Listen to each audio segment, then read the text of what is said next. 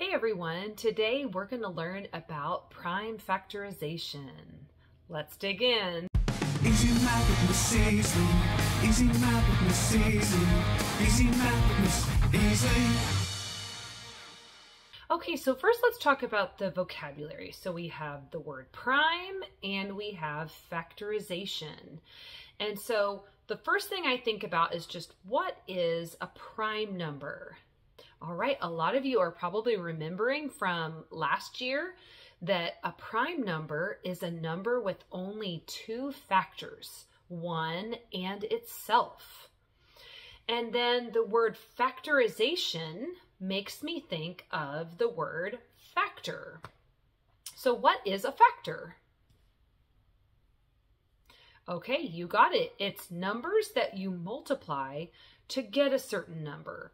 So the factors of 6 are the numbers that you can multiply that equal 6. So like 1 times 6, 2 times 3. Those are the factors. So we're going to be working with prime numbers and factors as we do prime factorization. Okay, so I think the best way to teach this is by something called a factor tree.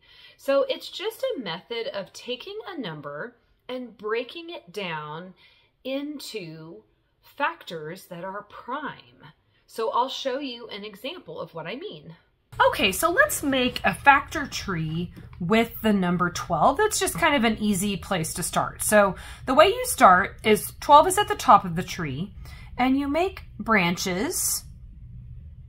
And down here, we're going to put two factors that equal 12. So can you think of two factors that equal 12? Okay, you might have said 2 times 6, or you might have said 3 times 4. Actually, either way can work. And I'll show you that. So now I start thinking about which of my factors are prime and which is composite. So let's take a look. What is 2? Okay, you got it. It's prime. So I like to circle. When I see a prime number, I circle it. And the reason why is because we really don't need to break that number apart anymore. Because if it's prime, it can only be broken up into 1 in itself. And we don't want to have to, look, we'd have to keep going forever and ever if we were doing that. So we stop with prime numbers. Stop that branch. Okay, now let's take a look at 6. Is 6 prime or composite? You got it, it's composite, so I can break that number apart again. Any composite number I can break up into more factors. So what are two factors that equal 6? Oh, you got it, 2 times 3. Now let's check. I knew 2 was prime here, so it's also prime here. And what about the number 3? You got it, it's prime. Okay, so now I am done because I have a factor tree with all prime numbers.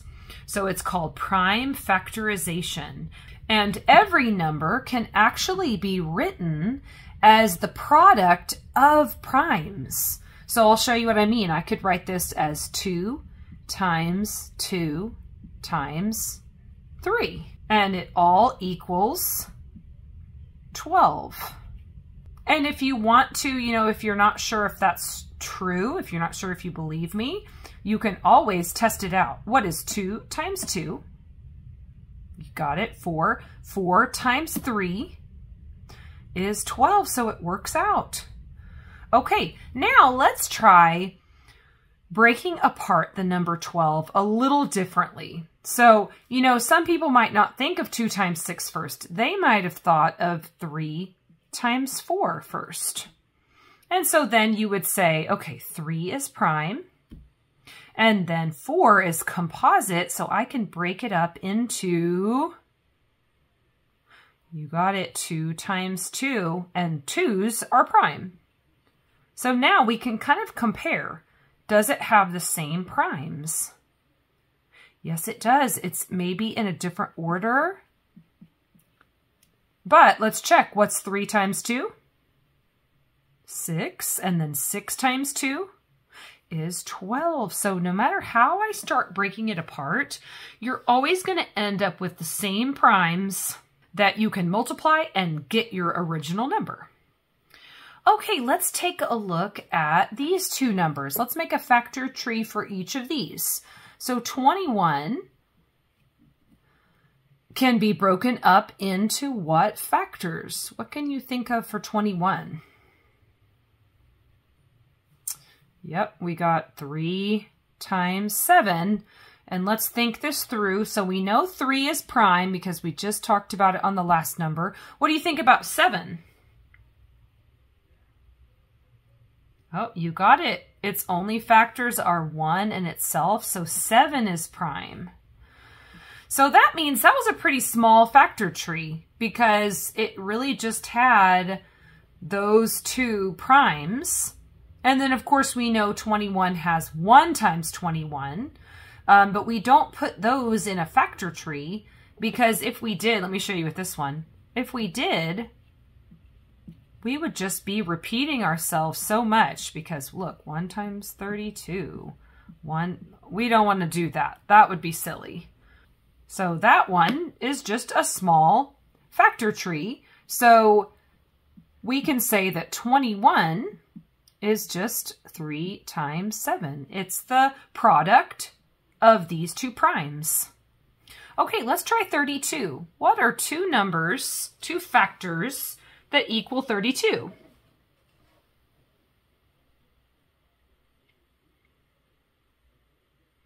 Okay, I'm thinking of 4 times 8. And it's okay if you thought of something different. Yours might look a little different than mine from what you're thinking, but I bet we'll end up with the same primes. Okay, then we look at 4, and we know it's composite because of 1 times 4 and 2 times 2. Okay, and then how about 8? How can we break up 8? Okay, you got it. 2 times 4. And then 4, once again, ooh, lots of 2's here. So look, we've got all these primes. Okay, so we have 2 times 2 times 2. So 5 of them times 2 times 2. And that equals 32.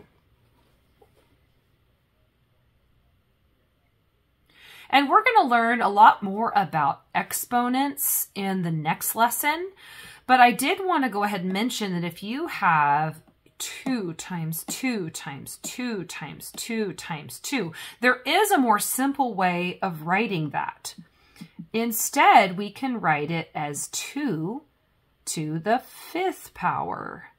So that is the same as writing out 2 times 2 times 2 times 2 times 2. It's kind of like an abbreviation. But we'll dig a lot more into exponents on the next lesson. All right, now here's 2 more numbers to make a factor tree for. What I want you to do is pause the video, make your factor trees, and then we'll come back and check your work.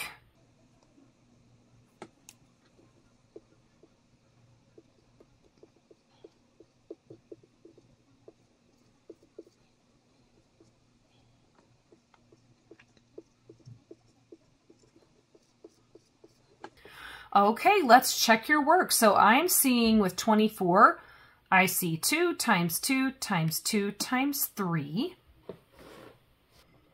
And with 36, I'm seeing 2 times 2 times 3 times 3.